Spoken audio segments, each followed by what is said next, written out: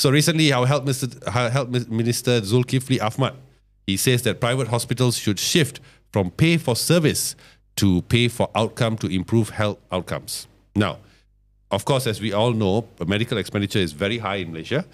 Just to give a perspective on that, medical inflation rate in Malaysia is 12.6%, which is much higher compared to the global average of 5.6%. So I want to ask you, doctor, as a person who's worked in public as well as private space, has private healthcare gone out of control from the perspective of cost to the patient? I think if you're looking at costs, I think it's more than 12.5. I think it's almost hitting 18. 18. I think. My goodness. Because stats can be a bit deceiving that comparative to the way that we are looking at what's happening when you walk into a private facility or when you go into a private hospital. You see how the bills just pop up. Yep. And looking into when what we looked at is whether it's business oriented or patient oriented, I think we need to strike that balance. Of course, we know that there are certain acts like the Private Healthcare Facility and Services Act where there is a control of fee regulation in terms of procedure. That means how much of fee does a doctor receives during his service in a hospital. But the other inclusions will include like registration fee, nurses fee, and your food maybe will be coming like a 5-star kind of restaurant service for you. You will have to pay that. Your towels and stuff like that. Even though hospital food is nothing close to that. So maybe you might pay for the bed for a certain price, maybe 200 ringgit or 150 ringgit or 250 whatsoever.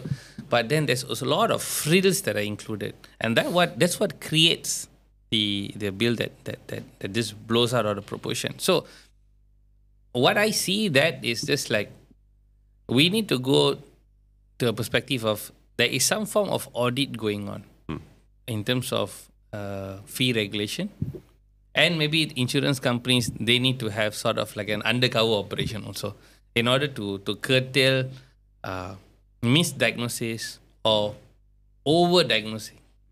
So when something can be mitigated in a minimal fashion, you get thrown into a CT scan, you get thrown into an MRI, you get thrown into wondrous kind of medical equipment just because we have it. And just because we feel that maybe we'll find something new when we send it into a machine. But when we look into government healthcare or public healthcare, I think we are sometimes able to mitigate or diagnose with the bare minimum equipment and tools or diagnostics and get the same outcome. So are you saying that private healthcare's motivation is profit over people's safety? Definitely. I mean, you cannot deny that they are a profit-oriented business. I mean, it only runs in that. You just look at the amount of ability for them to scale up with new hospitals, look into they are present in the stock market and whatsoever. So they have to report to their shareholders. They have to report to their owners and show like there is some form of profitability. If not, means you won't see that much of private hospitals, clinics, dialysis centers mushrooming at this very moment. So are you also saying that it is more profitable for humans to be sick as opposed for us to be in good health for the industry that you are part of? I think that's a wrong way to look at it. I think there's also profit in the way to prevent disease and management. What I mean to say is like if you are able to move the industry too much towards wellness, then you see less sick people, but the cake then moves towards preventive medicine. People investing into better food, people investing into better work-life balance, people investing into exercise, people investing into regular checkups, rather than, I'll give you a scenario. Let's say you're going to spend maybe 80,000 ringgit for a procedure. Maybe let's put it a bypass.